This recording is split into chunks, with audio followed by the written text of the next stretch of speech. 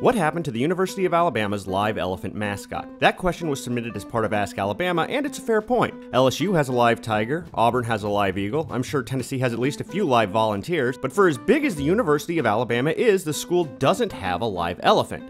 At least not anymore. So as the question pointed out, Alabama did at one point have a live elephant. Crimson Tide players had earned the nickname the Red Elephant sometime in the late 1920s, early 1930s. There are competing stories as to which. So in the 1940s, the school secured a live elephant that was housed on campus named Alamite. Alamite would take part in parades, and for the homecoming game, the Queen would ride into the stadium on the elephant's head. But while it was an exciting spectacle for fans, it was also crazy expensive to house a live elephant on campus.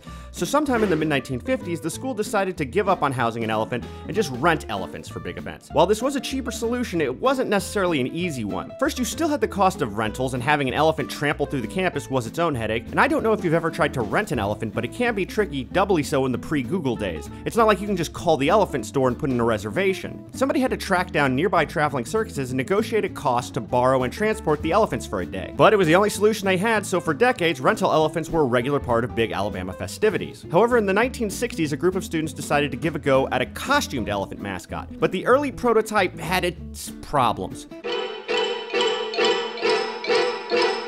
The costume included a giant heavy fiberglass head that was difficult to see out of. A student named Mel Espy took on the mantle of the first elephant mascot, but it was short-lived. The mask was a little bizarre, and most accounts say Bear Bryant hated it and ordered Mel to stay away from him during football games. So Mel had to navigate the field, barely able to see, while trying to avoid Coach Bryant and not knock into everyone. To make matters worse, most other mascots were still live animals. So during photo ops, Mel had gotten peed on by Tennessee's Hound Dog, kept terrifying away Mississippi's Bulldog, and even had part of his costume torn off by Houston's live cougar.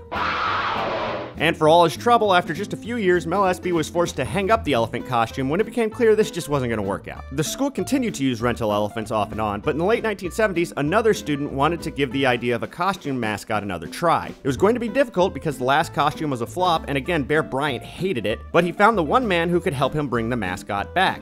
Now University of Alabama administrator Mel Espy. The student and Espy teamed up to convince Coach Bryant to let them try again, and he eventually relented. The result? Big Al, the current mascot, made his debut in the 1979 Sugar Bowl. Now, live elephants were still used for a few more years, but the tradition largely disappeared after a guy got injured when he climbed into an elephant's enclosure in 1982. Today, every blue moon, someone might shell out the cost for a live elephant for a big Bama event. And it's also been proposed in recent years that now that Alabama football is a machine that prints money, maybe they could get back into the live elephant game. But so far, no one has been able to justify the cost or the headache. So I wouldn't count on a return of Alamite anytime soon. But hopefully some Alabama fans will appreciate Big Al a little bit more now that they've learned that a man had to be attacked by a live cougar to help bring him to life.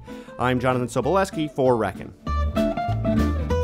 If you like these videos, you can go to the Reckin by AL.com Facebook page where you can find a lot of videos and stories on history and news. Be sure to like the page before all our likes get used up. It helps us share these videos with even more people. Thanks.